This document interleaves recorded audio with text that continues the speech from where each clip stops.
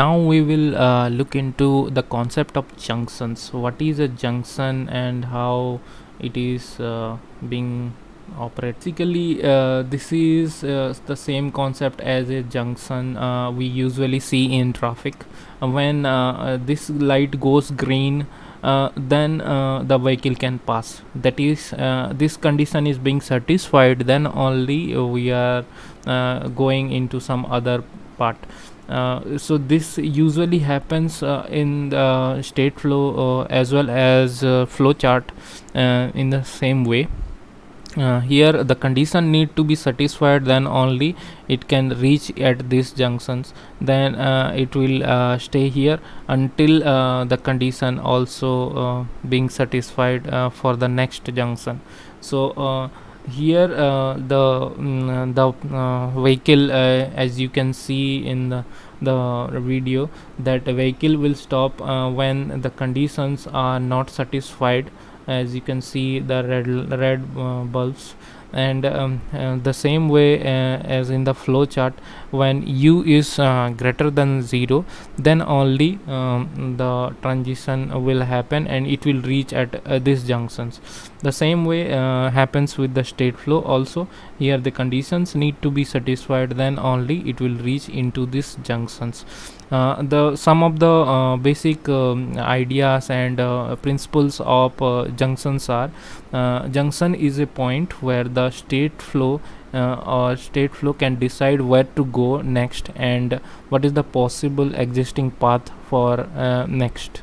So here it will reach these junctions, and it will decide based on the priority and the conditions. This is the priority 1 and this is the priority 2 of the junctions transition. So either it will go at the first priority transition, or it will go to the second priority transition based on the conditions that is present in this state flow. When both the conditions are being satisfied, then it will try to choose the lowest priority part, then it will go in here. And if only one condition is being satisfied, suppose it is one first condition, that is this particular transition will happen. If first is not satisfied and second is satisfied, then it will go in here. The second principle for junction is that in one sample time it executes and passes the junction, and it reaches the exit point. This happens when this also happens with the flow chart. When we start at this junction at one sample time only, we need to reach at the end of the junction. This is how the logic being implemented in flowchart, because in flowchart we have no place to stay like in state flow. We need to start from a point and we need to end at some point. That is happening in flowchart. As we can also see that in case of flowchart, we have only junctions and transitions that is present in the flowchart. So flowchart consists of only junctions and transitions. With the help of conditions, it will try to come from one junction to another junction, and it will try to trace the path. But in case of state flow, we have one state where the activity can stay, and then we can go into the next state based on the junction condition or transition conditions. But junction is a place where the activity of the state can stay for a temporary purpose. Then it will decide where to go and where not to go. If it is not decided in this case, if both the conditions are not satisfied, then it will come back to the initial state and it will stay here. But it will decide the path, but junctions will decide the path where to go and where not to go. That is the only activity a junction do when we define it. Now we need to understand what is a transition and what is the definition of transition, when it is being used, and how it is being used. Definition of transition is when we try to connect two components in a state chart, then we use transition. As you can see here, we are trying to connect two states, S1 and S3, then we are using a transition. But in those transitions we are using some conditions to happen, to make the transition happen. Next, we are trying to see what is the use of a transition.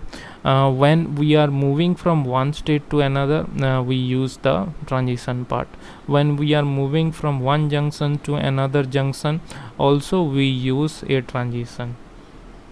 When we are also moving from a junction to a state or state to a junction, as you can see in second figure, we are using a transition. So what is the different different type of transition that is existing, we need to see as well. There is one kind of transition, that is an unconditional transition. In the transition in which there is no condition defined, then it is called an unconditional transition. This is represented with the help of this figure. Here we are able to see that there is a unconditional transition where no condition is present, and it is also called a default transition. When we are trying to start a logic, then we will try to put this type of transitions so that the starting point will be defined for the logic. This is also an unconditional transition, but it is a normal unconditional transition.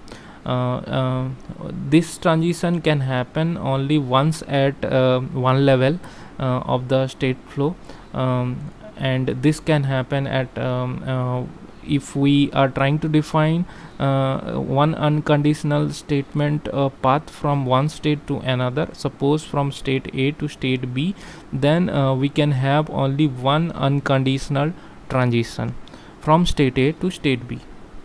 Otherwise there is a confusion between unconditional transition if we are using two unconditional transition from one state to another state.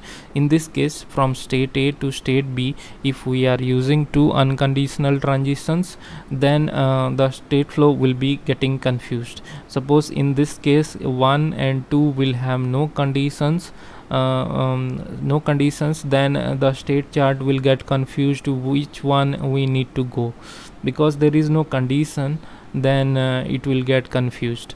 The second type of transition is conditional transition. In this case, the condition is being written within a square bracket, and here the condition that is need to be a boolean logic. It should give a 0 or a 1 as its output. As you can see in the flow chart, we can see that u is greater than 0 is a boolean logical statement. Here either it can give 0 or 1 as an output. The condition can also be concatenated with the help of AND or OR logics that we usually implement in different logical statements. So that also we can implement with the help of this condition. When the condition is being satisfied, then we are moving from one state to another state. Otherwise we will go back to the initial state and will stay active in that state. When we are implementing this logic and we are trying to see the animations in the state flow logic, when a blue blue boundary will be there, then it is representing that that particular state is being active. In that way we will know that which state is being active in a state flow chart. The second and the third one is we can have one transition which represents both condition as well as action. As you can see in the figure, here there is a condition, that is condition 1, that is happening, and then there is a condition action that is happening. Means when the condition is being satisfied, then a particular action will happen. There is also another type of transition in which the transition action will happen when this is the transition action for that one. So when the condition is being satisfied, the condition action will take place, and while the transition is being going through from one state to another state, there is a transition action that is being defined that will also execute, that is represented with the help of a slash. So syntax will be, we can first represent the condition within a square bracket, then we can represent the condition action within a curly braces, then putting a slash we can define another action, that is transition action, that is happens when there is a transition happening from one state to another state. That's this transition will happen. So this is the format at which we can write the condition and transition, and this can be implemented both in Stateflow as well as flowchart, and this is how the transition looks like and how it is being used in a Stateflow or flowchart.